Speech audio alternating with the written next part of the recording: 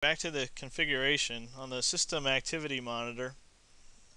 You can see all the things that are running in RAM right now. You can see explorer.exe. You can get information on it if you right click it. So it'll load up a website. For some reason it's not going anywhere. You can go ahead and kill explorer.exe if you want to. Under settings, here's the big part. Threatfire protection is on. Sensitivity level is at a 3, and that's by default. Right now we are at recommended level. Alerts for known threats, known as PUAs, and for any unknown threats. If you move it up higher, you'll get more pop-ups basically, and you'll block more stuff.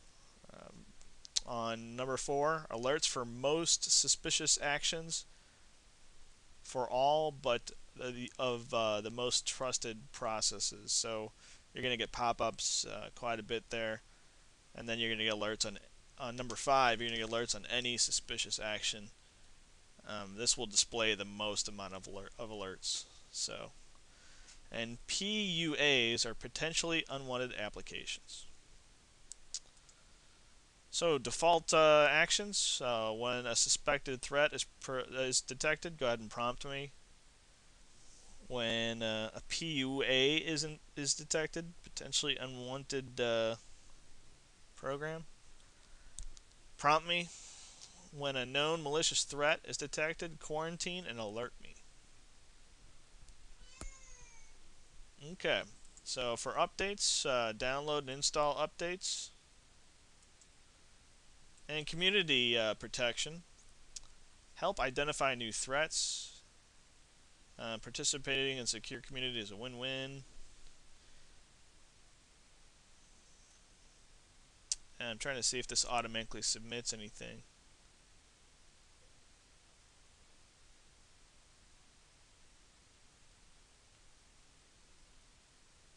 Yeah, so it does automatically submit things that you stop in quarantine. So I'm just going to go ahead and on settings just keep it at its default level, and we're going to test it like this. And go ahead and close this. And hang on a second, let me get some URLs. Okay, we have our first URL, and I'll kind of go kind of fast here. This would be a drive-by. It's a PHP file, so we'd be redirected to that. Ooh, unfortunately that one's gone. Let me try another one. I just tested these a few minutes ago. So we have an exe. This is a tube player, like a YouTube player. Try to trick someone into thinking this is a player.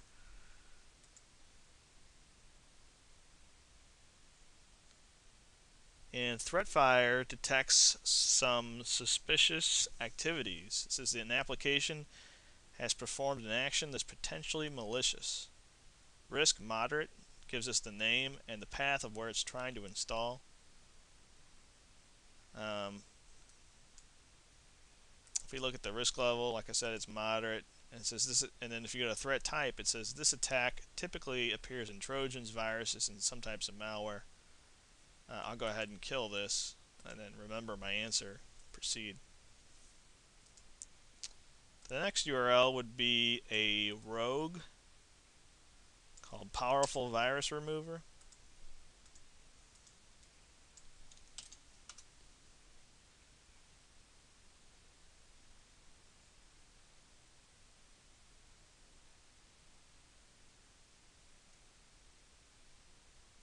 So it goes, it loads a fake little screen, kind of bum rushes us with pop-ups. It says system errors found 259, whatever that means. And if we click next, it wants us to run this virus remover application.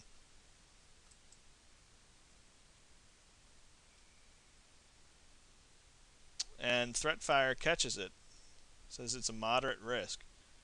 I'll go ahead and kill it. quarantine it, proceed, get out of this website. I know it's bad, so I'll hit cancel. That was number 2. Let's check out number 3.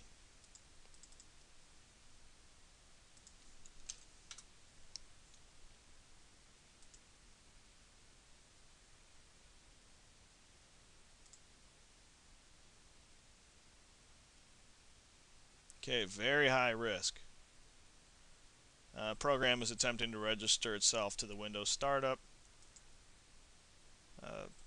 Threat type. Basically, this appears in viruses, spyware, and adware. I'll go ahead and quarantine it and remember my answer.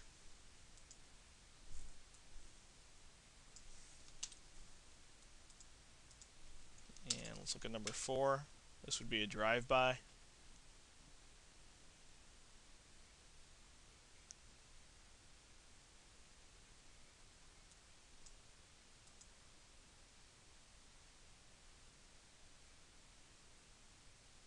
Another very high. Go ahead and kill it. Remember my answer.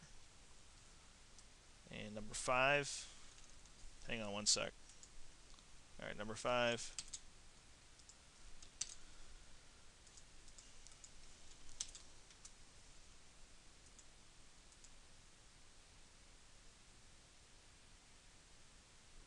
Detected. Kill it. Remember answer.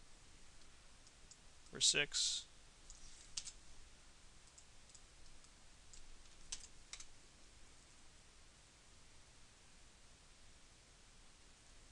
Very high. This one's trying to install itself into System 32. Kill it. Remember the answer. I tried to load it again. Kill it. Remember the answer.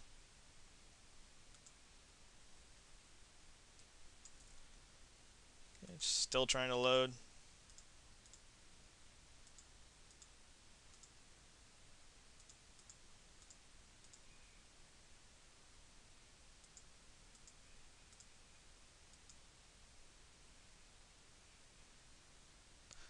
That one was nasty.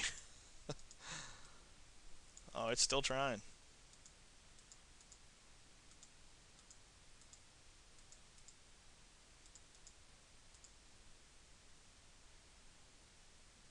Uh-oh. Reboot required. I'll restart later.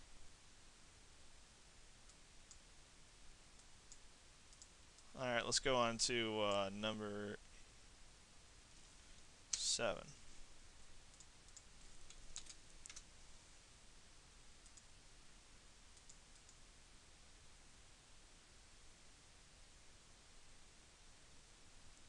Very high. Let's go ahead and kill it and remember answer. It's just trying to install into a temporary directory.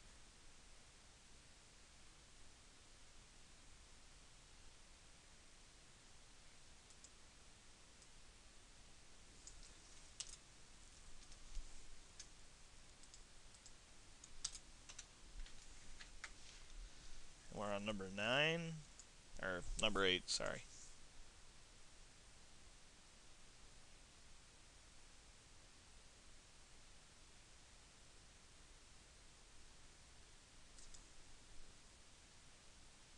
Okay, I didn't really get anything off that one. I think that's because I've already blocked that one before. Let's take a look.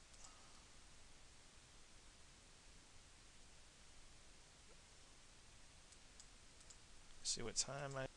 Alright, I'm going to go ahead and move on to video 3. I'll be right back.